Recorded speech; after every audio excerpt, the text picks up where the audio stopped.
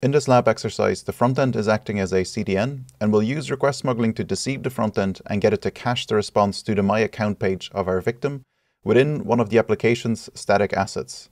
Well, let's get started. I'm on the homepage of the lab here, and the first thing we want to do is detect and confirm the CL.TE vulnerability. So I'm going to switch to burp and go to proxy in HTTP history and get the GET request for the homepage and send it to repeater. And I'm going to go through these steps rather quickly because these are the same steps that we've done in previous labs. So first, let me change the width here. And then I'm going to go to the inspector window and downgrade the request to use HTTP 1.1. Then I'm going to change the request method over to post. I'm going to delete unnecessary headers, so anything above content type and underneath the host header. Then I'm going to go to, because this is a timing technique, to the request settings here and turn off update content length automatically. I'm going to show new lines just because that's easy for request smuggling. It's quite handy. I'm going to add a transfer encoding chunk header here. And we're going to send a chunk of size 3, ABC, followed by a chunk size or an invalid chunk size X. And I'm going to change the content length to 6 and send this request. And it's already taken a long time to get back. So if we see a timeout here in the response, that's a very strong indication that this endpoint is vulnerable to a CL.TE attack. And we can see here confirmation that the request or the response has timed out. Now I'm going to confirm the CL.TE vulnerability. So I'm going to delete what we had in the request body here before. And instead, I'm going to send a terminating chunk to indicate to the backend that a chunked message has ended. And then we're going to request something that doesn't exist. So some gibberish here using HTTP 1.1. We're also going to add a content length and a content type.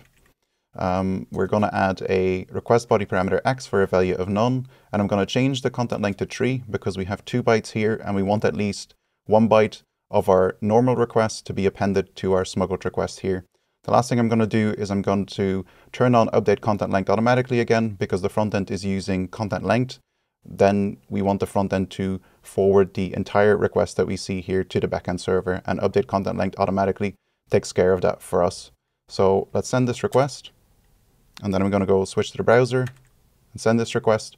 And we get a 404 not found. So that confirms to us that the CL.TE vulnerability exists because it's not finding this resource that doesn't exist on the backend server, and we get a 404 for that. Now I'm going to go back to the lab and then go to the My Account page and log in as Wiener password Peter. And we can see our API key here. So I'm going to go switch back to burp and then go to proxy and HTTP history. And we can see the GET request for My Account here. So I'm going to send that to repeater and switch to repeater. And the thing is, if we send this request, we get our, and search for API key. We can see our API key here, but we can see in the request here that it's adding our ID. And for our victim, we don't know what the ID of our victim will be. So let's see if this works without adding that ID query parameter. Let's send this, and we can see we still get a match for our API key. So that's good news for us because that means that we can just use the naked My Account without the query parameter ID for the username. Now, if we go to proxy and HTTP history, we can see the GET request for a static asset tracking.js here. So let's send that to repeater. I'm going to send this request as well to get a response here. And we can see the static asset has a max age of 30 and it has a current age of 0. If I keep sending the request, it'll go all the way up to 30, after which the cache for this file will expire. So what we'll do is we'll try and deceive the front-end server so it caches the response for our victim's My Account page within this static asset. So I'm going to go switch back to the previous tab for My Account and copy the GET request here, and then switch to our attack request. And instead of requesting the resource that doesn't exist, we're going to request the My Account page. And then we want to delete what we had here before, so the content type and the content length. And we're going to add axignore header for a value of X, but don't follow it up with a new line. So make sure there's no new line here, because if I go to the static asset here and I copy everything and I go back here, what will happen is after we've poisoned the backend with this prefix and the victim requests the static asset, it'll be appended to our prefix like this. So it'll fix the double GET request that we would have because it's added to the xignore header.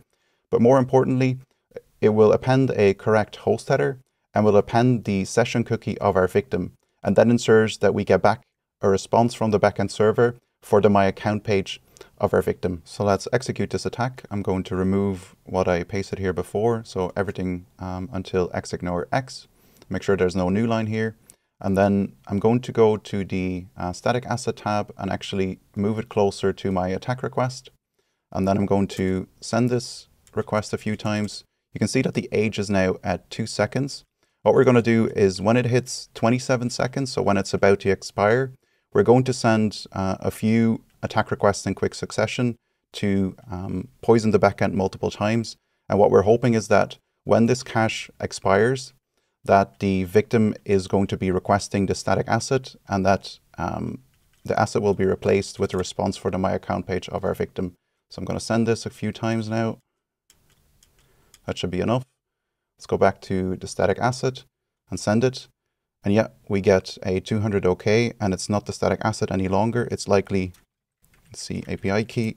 And we can see, yes, it's the username is administrator, and it's the API key for the administrator. So I'm going to copy this and then switch back to the lab and submit the solution. Okay. And we get, congratulations, you've solved the lab. I hope this was helpful to you, and thank you for watching.